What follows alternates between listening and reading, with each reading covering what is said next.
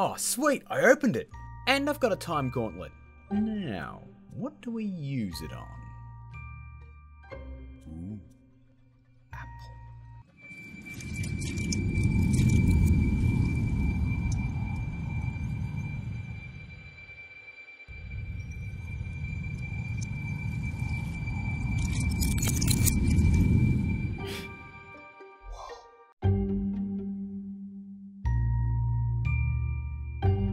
Hey guys, welcome to Film Learnin, the show dedicated to learning you some filmmaking and learning good. And today, things are getting a little bit strange. Thanks to these requests.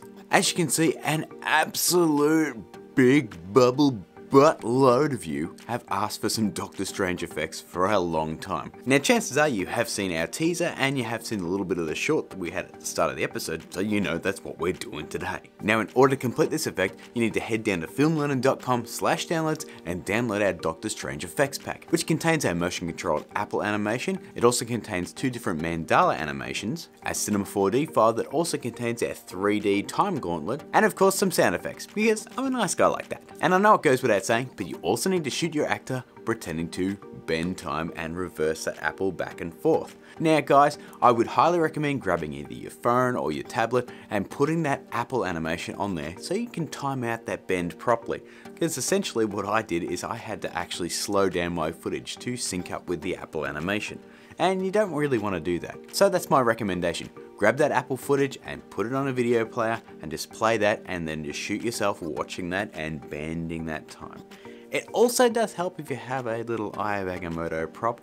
I grabbed this one from wish.com, it cost me about $7. I'm sure you can get one off eBay or some costume shops, but it just sort of helps sell the effect because you've actually got a physical prop of the Eye of Agamotto. Now we have a lot of steps to get through, so let's get to work. Okay guys, here we are in After Effects. I've got my footage of myself reversing the apple all ready to go. Well, apart from the fact that there's no apple, the shot is not moving, the Eye of Agamoto isn't lit up, and there's no time gauntlet. So how is this ready to go? So basically, we have a lot of work to do. Let's start with the easier stuff and work our way up. Our first step is to add our mandala, or spell disc, whatever you want to call it. In the project file, you'll find two of them, all rendered out and ready to go. For this shot, we'll be using Mandala 1, but I'm getting ahead of myself. First, we have to track our hand. So to do that, I'm going to use Mocha, since my hand is out of focus. Now in order to do that, we have to select our actor layer, then head to animation and click Track with Mocha AE. Mocha will then start up and then we'll hit OK. Because all those settings are fine, I generally just ignore this bit. Now we need to track our hand. So let's grab the X-Spline tool right up here, and then we're going to draw a rough mask around our hand like so. We then have to select what we want it to track. I'm personally going to turn off shear because when I move my hand into a fist, it does some funky stuff with the track. Now I do want to track my rotation, but I don't want to track my scale. Unfortunately, Mocha doesn't really let you do that, at least as far as I know. So we'll just include them in the track and I'll show you how to fix that when we get back into After Effects. Let's then hit the track forward button and let it do its magic. Once it's done tracking, we'll head down and export our tracking data by copying it to the clipboard like so. Let's then head back to After Effects, add a new null object right up here. From there, with our null object selected, we're just going to hit Ctrl V or paste, and there's our tracking data stuck right on that hand. Cool, huh? Now before we bring in our mandala, let's fix that scale issue that we had with Mocha. It's pretty easy actually. All we need to do is hit S underneath our null object, and just click the stopwatch to remove the scale animation. Done. Now let's move on. We can now drag and drop Mandala 1 into the comp, change the transfer mode to add, make it 3D by checking this box, and then we're going to parent it to our null object like so. Next, let's animate the rotation in 3D slightly, just so we can sell the perspective of that being stuck to our hand. So let's hit R to open up the rotation controls, and let's adjust it slightly to make it seem like it's lining directly up with our hand right here. Much better. Now, any axis that you adjusted here guys, hit the stopwatch on. We'll then scrub ahead, and at any time you want to adjust this again, stop, make your adjustments, and then just skip along to the next part. And keep going till you're near the end around here, where I'm about to rotate my hand down. It's at this point we need to rotate the mandala up like in the movie. So make sure you add keyframes to any axis you want to move at this point. And then we'll move forward to the end of the comp and make our rotation adjustments. Now I'm not going to go as crazy as the movie scene, but I just want to rotate it enough that it's noticeable because my hand movement isn't exactly the same as the movie. There. Now if we preview that, it's looking pretty good. Now we got to blend it. Firstly, let's add a glow. Let's then bump the radius up to 102. That's it. Next, let's head to blur and sharpen and add a fast box blur. And we'll give it a radius of say 4. That just punches up our glow just a tad more. And finally, let's head back up to blur and sharpen once more and add a camera lens blur. And let's crank that up to 8. That's one layer down. We're now going to duplicate that layer. Let's select the top layer and delete that fast blur like so. And then we're going to increase the camera blur to 12. Done. That's the easy part done, believe it or not. Now before we move on, we have to do one thing. We need to render out a Photoshop sequence of our current shot. To do this, head up to Composition, click Add to Render Queue, and then we're going to click on the lossless settings, and from the drop down menu right here, we're going to select Photoshop Sequence. We'll then hit OK, and then over here we're going to designate a save location, like so, and hit that render button. So why did we do that? Well, I'll explain it in a second. Our next step is to jump into one of the harder parts of this effect, the time gauntlet. For this, you'll need to import the Cinema 4D file marked Doctor Strange Bracelet. From there, we need to open up Cinema 4D to animate the gauntlet to your arm movements. To do this, select the Cinema 4D file, head to Edit, and then click Edit Original. This will open up the file in Cinema 4D ready to edit. Now for all you guys that don't have Cinema 4D Lite or you don't have Cinema 4D, I've rendered out an alpha channeled pass of my own arm animation that you can use, but just be aware that it might not work that well considering it's mapped to my individual arm movement. But I thought I'd give it to you just the same, as I'm really not in the business of having anyone miss out. Anyway, now that we're in Cinema 4D, you can see we have this black cylinder and a couple of green stringy things. If we hit the render button, you can see that they are actually the time gauntlet. Now the reason we have a black cylinder in the middle of our gauntlet is to simulate an arm being there and obscuring the other side of the time gauntlet. Because if we don't have it there, we'll be able to see the entire gauntlet in 3D. And considering it's going around the arm, that wouldn't make any sense as the arm actually obscures the rest of the gauntlet. So let's jump into the animation process right now. As you can see, we have a background layer up here that is turned off. So let's double click on each of these dots to turn it back on. And from there, we'll head down to the material menu and click on the material marked background material. Now in the color menu is where our Photoshop sequence will come into play. Let's load a new image by clicking here, and then load the very first frame of our Photoshop sequence. And there we go. From there, we'll dive into the picture settings and head to animation. From there, we need to hit this calculate button. That's going to load all the frames from our sequence.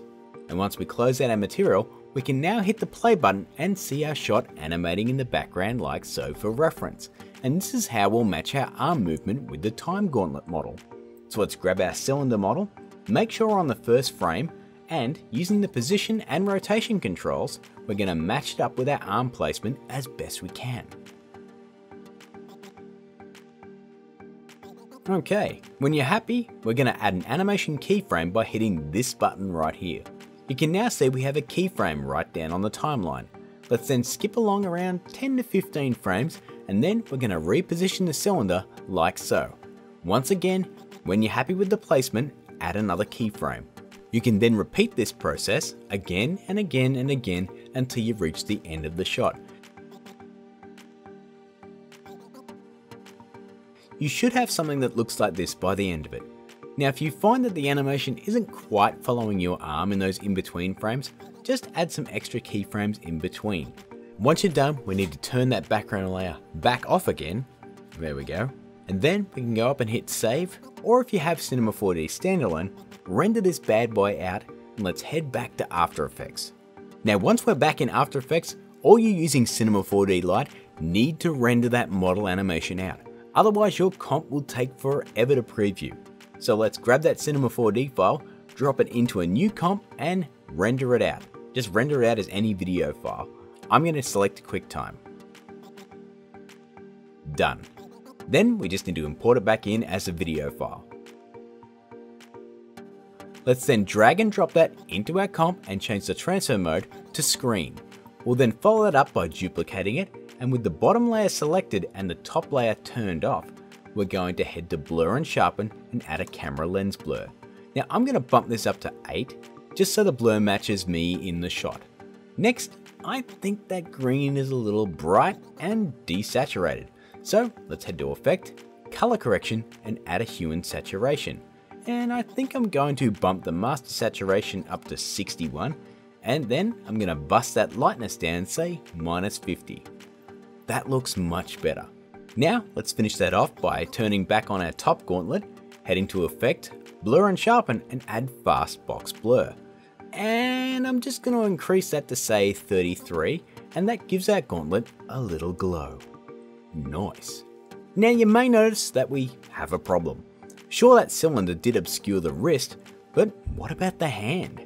Well, that's an easy fix actually, it just takes a little bit of time.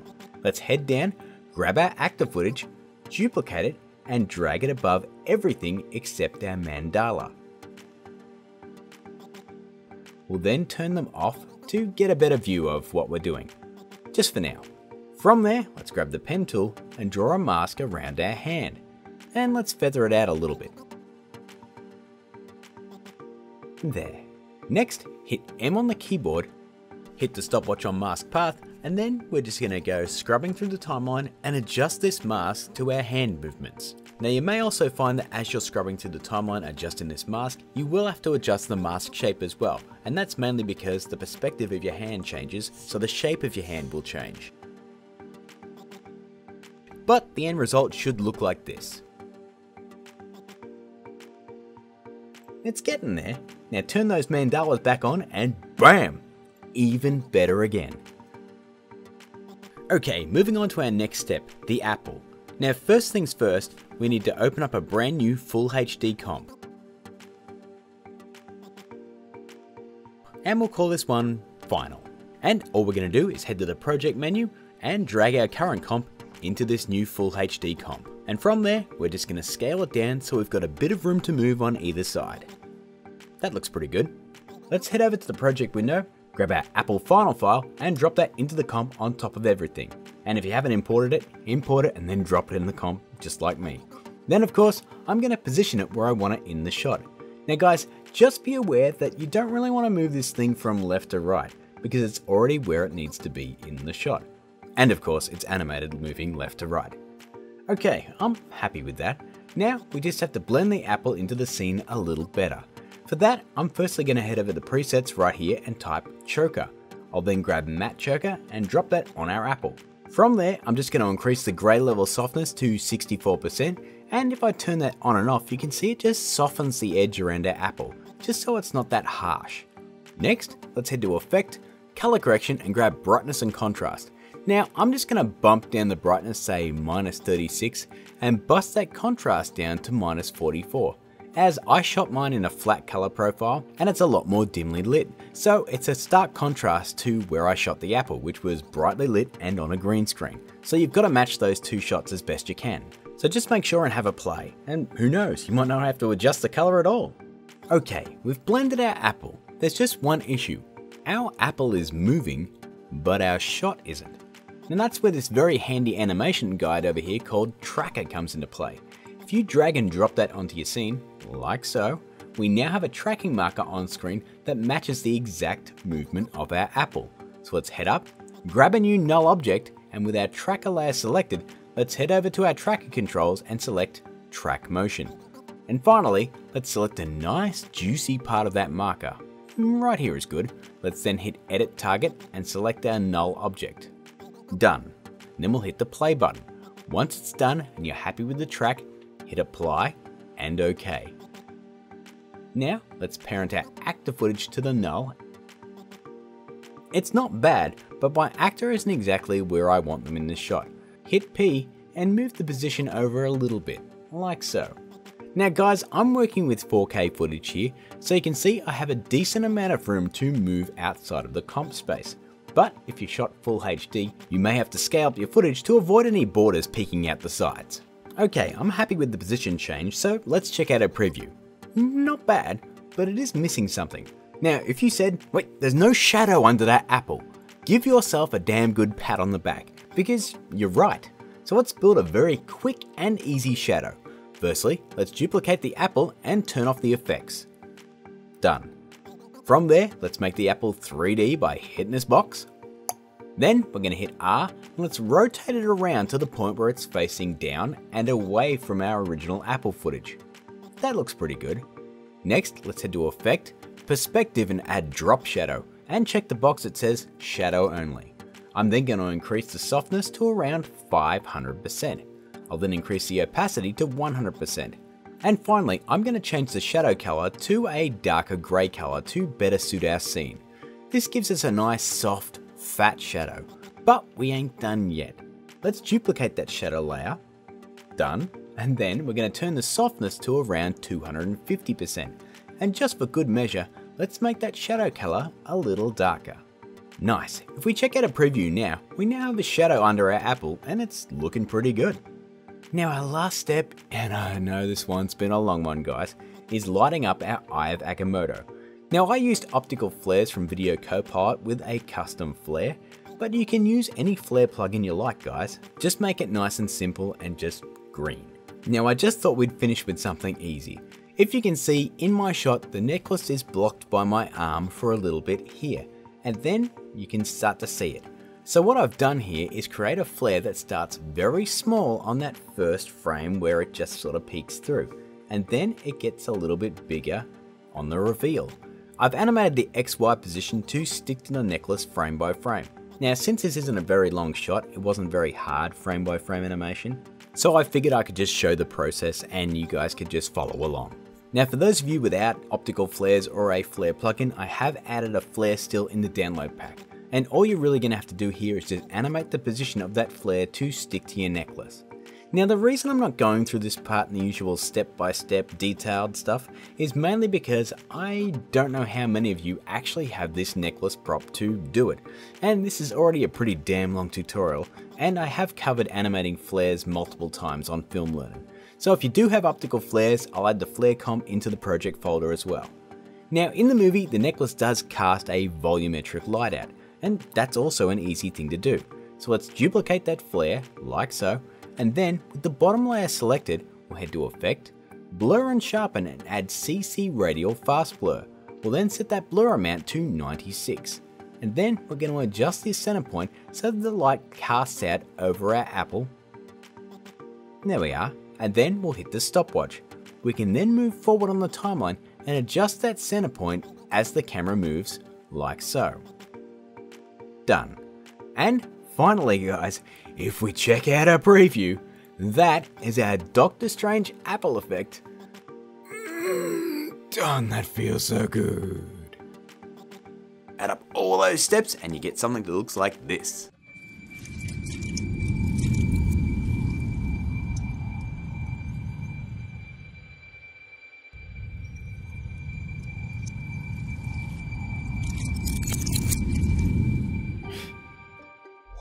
So guys, that's my take on the Doctor Strange apple effect. I know it's a lot of steps, but it does look really cool, and it's about as screen accurate as you're going to get. Now with the mandalas, I just want to quickly shout out the guys at premiumbeat.com. I actually used their mandala animation as a base for my own, and I just modified it so it looked a bit more screen accurate. So well done guys, your tutorial was pretty damn cool. Now guys, if there are any more Doctor Strange effects that you'd like me to cover, throw them down in those comments or hit me up on Twitter or the Facebook page. Now I am planning on tackling some stuff from Stranger Things and maybe something from Star Wars The Last Jedi. If you haven't seen it, go see it now, it's freaking awesome. So stay tuned for that. But for now guys, that is my time. If you did enjoy this video and you do enjoy some Doctor Strange effects that look pretty damn cool, please smash that like button, I really appreciate it guys. And if you're not subscribed here, hit that subscribe button, and if you are subscribed, please turn those notifications on so you don't miss a single episode. We're on our way to 80,000 subscribers. I hope to hit that before the end of the year, so I guess we'll just see if that happens. I've got 2 other Film Learnin episodes right over here,